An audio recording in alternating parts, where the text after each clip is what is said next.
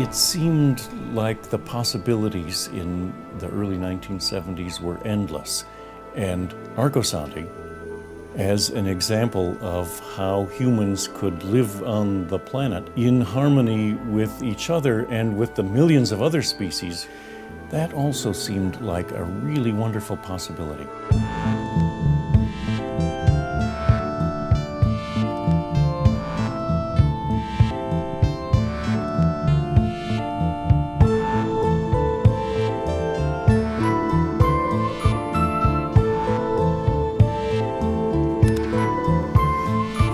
In the middle of his architectural career, Paolo Soleri, who founded this place, Arcosanti, invented the term arcology, architecture and ecology, as two parts of a whole single entity.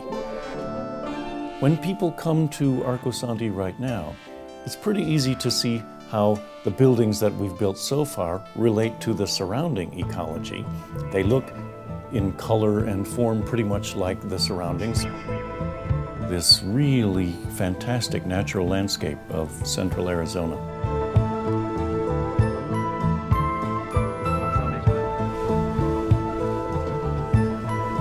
And yet, Soleri had something a little more complex in mind.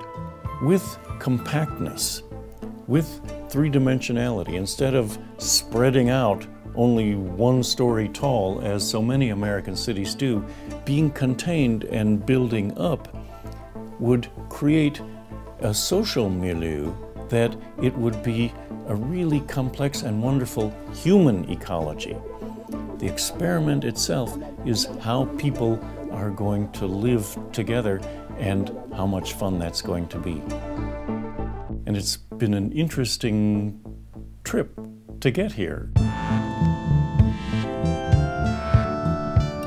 It's like a miracle in a way, although it isn't. It took 7,000 people over the past 46 years participating in the construction workshops to build the buildings that are here.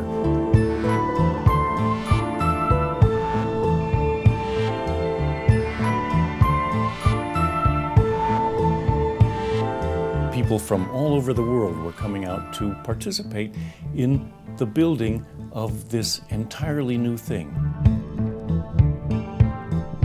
The experience of the workshoppers is not only learning about construction, but experiencing how communities are formed physically and take that back to their own communities and begin to transform them as well. One of Paolo Soleri's great attributes was his ability to make something out of nothing.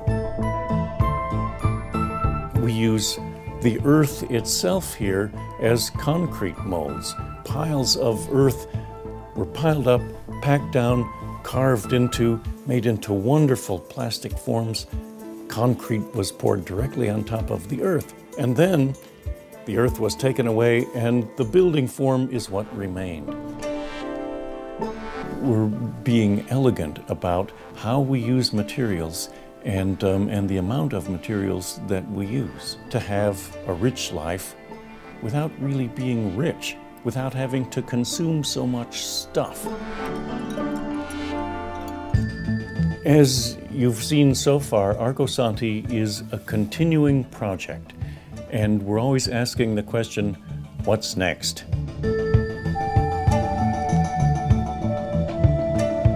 Cities are the newest form of life on the planet.